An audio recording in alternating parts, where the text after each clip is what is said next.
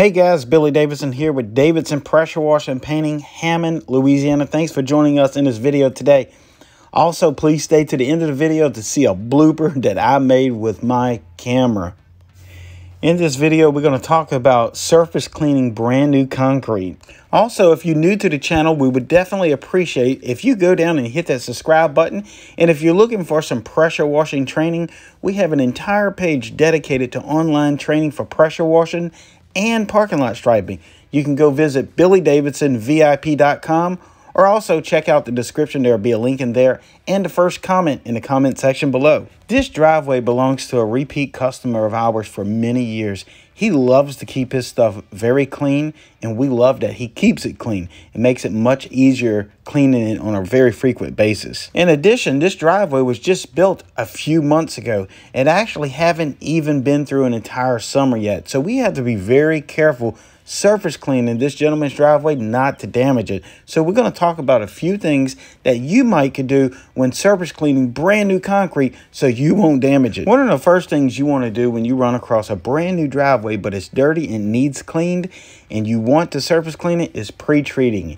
Pre-treating definitely helps out with the surface cleaning where you don't have to surface clean it so intense. Pre-treating with at least a 2% sodium hypochlorite solution or above. We like to go between 2% and 4% when pre-treating a brand new driveway. Now, there is a wide variety of ways that you can pre-treat brand new concrete. One of the ways is not downstreaming. Guys, downstreaming does not let you achieve a 2% or above. Usually downstreaming is going to give you about a 1% or maybe even less than that. So downstreaming a driveway is really not that at all effective.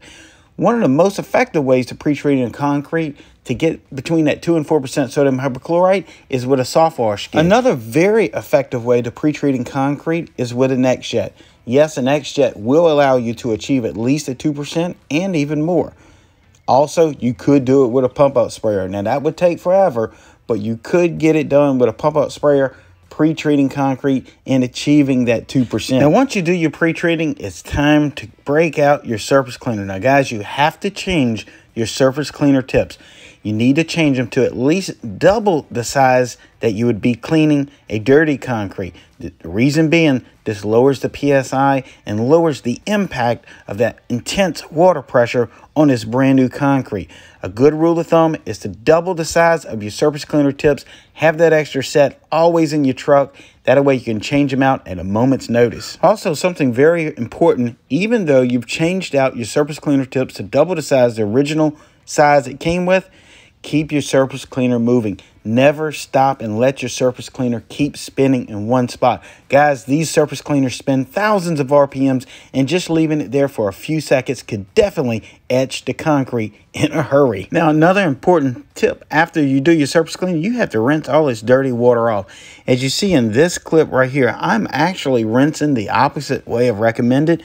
I'm rinsing from low to high. The reason why I wanted to do this is because my water would have drained off into a public waterway. So I rinsed it from low to high, pushing the water off into the grass to the side where it can dry off safely. And guys, another big mistake that I see beginners do when surface cleaning and cleaning new concrete is after you do your rinsing, make sure you don't track your dirty shoes or even your pressure hose back across that clean concrete, causing it to be dirty again. That can make a perfect job look awful. And guys, don't forget to stay to the end for the blooper coming up here shortly. Please visit our training page, BillyDavidsonVIP.com. Hit that subscribe button if you hadn't already. And thanks for watching this video on how to clean new concrete safely. Again, I'm Billy Davidson here with Davidson Pressure Wash and Painting, and I hope to see you in the next video.